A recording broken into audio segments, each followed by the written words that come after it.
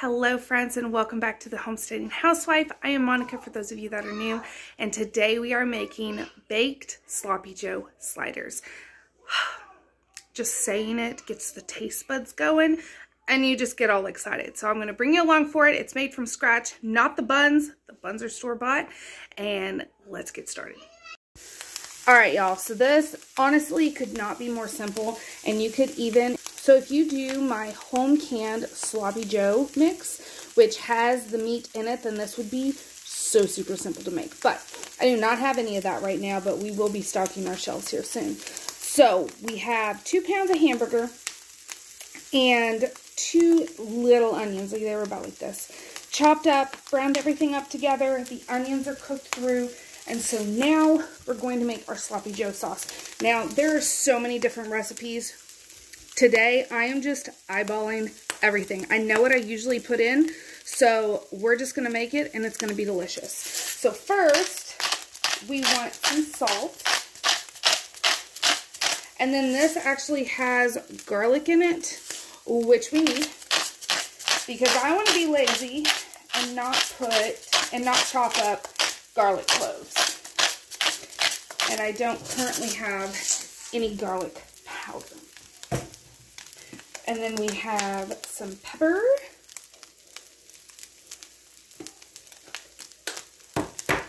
You want about 2 cups of ketchup.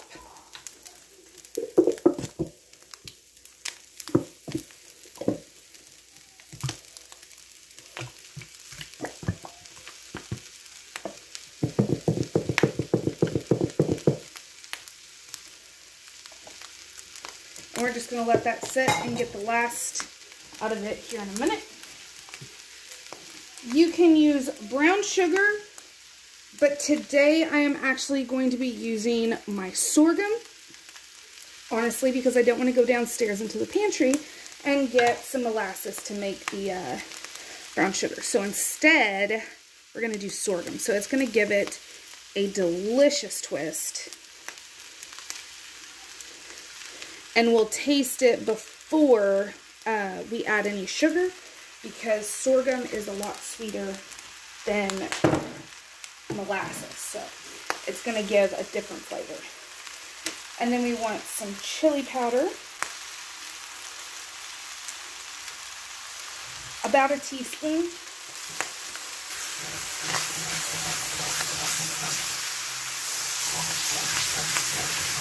And I have the heat turned down to low.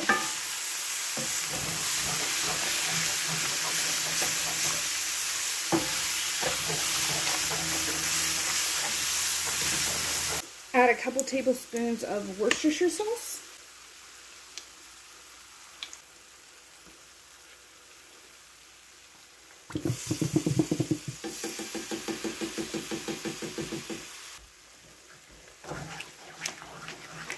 Okay. So now all we're really doing is cooking it through, making sure our sauce is nice and thick, and then it is ready for the next step, because we are going a little extra today, and it's going to be so good.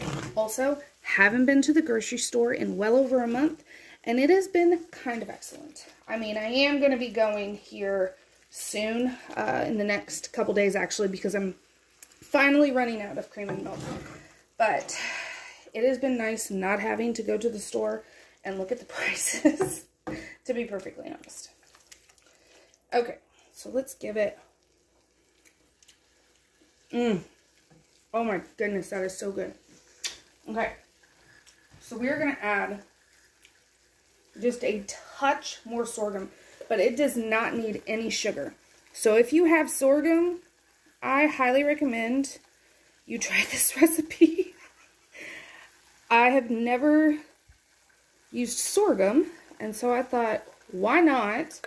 Because I like it in barbecue sauce, and this is kind of like a barbecue sauce that you're making to make Sloppy Joes. I'm adding a little more garlic and salt, just to help balance the sweetness. And then I'm also going to grab a little paprika.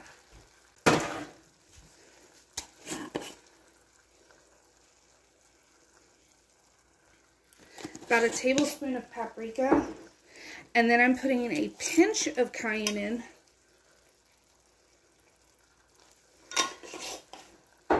Most of my kids actually like it spicy, so it works out great. Okay. And then we're just going to let this kind of marry for about 5 minutes, and then we'll taste test. Okay. So this has gone for about 5 minutes, and it's, overboard. Oh my goodness. You are. This is phenomenal. So I know it really hurts my fingers. I've been dealing with chicken wire. I have like micro cuts. If you've ever dealt with chicken wire without gloves, which I know is stupid, you know what I'm talking about. With this, okay, so this is ready to go. So let me bring you over to the counter so we can assemble. Okay.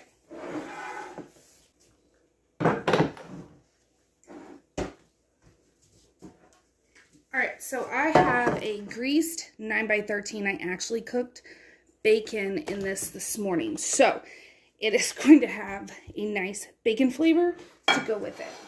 I was given the Hawaiian rolls. They could be homemade rolls, whatever you want to use. But I need to use these Hawaiian rolls. So you're going to lay that bottom layer. I've kind of broken them up. So if they don't spread out and fill the pan, which some of them might not, those are tops. Oh no, they are bottoms. Then I just like to migrate everything towards the middle, and everything can be touching.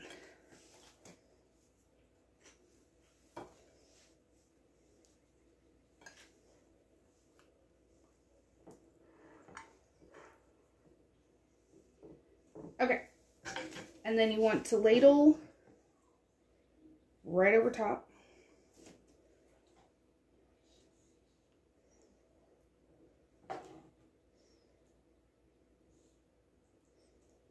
And then a couple of these, I'm going to put some pickles down at the bottom. These are a spicy bread and butter. And they're delicious.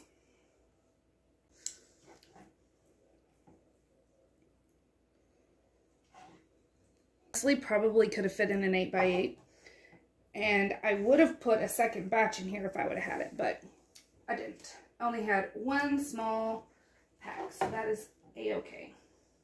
Now we're going to add some American cheese. You can add whatever cheese you like. American is just what my husband likes. Anybody get hurt? No.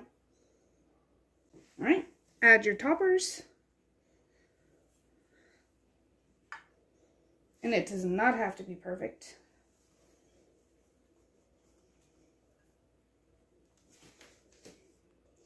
Okay, and lastly, make yourself some garlic butter. You can use regular butter, but I'm telling you, garlic butter just throws it all over the top. And just pour it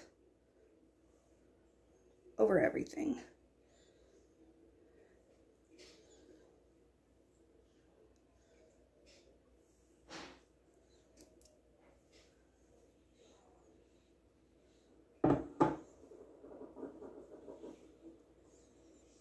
Okay, now this is going to go into a 400-degree oven for about 10 minutes.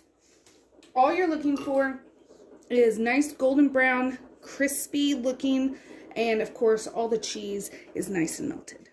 Okay, so here is what it should look like whenever it comes out. Everything is nice and toasted. It's gonna look like it's mushy on the bottom, but I promise you it toasts up. I mean, it is going to be softer in places because of the butter.